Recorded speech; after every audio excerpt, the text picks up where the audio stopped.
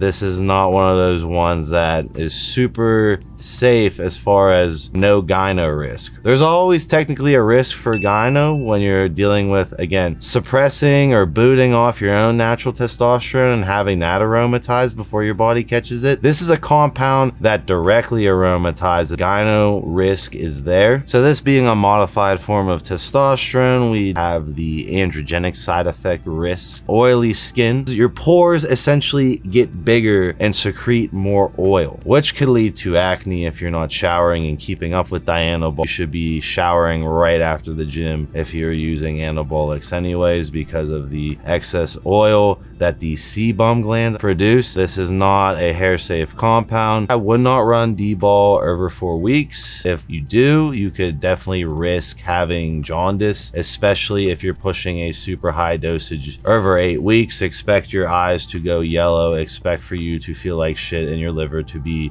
completely swelled up.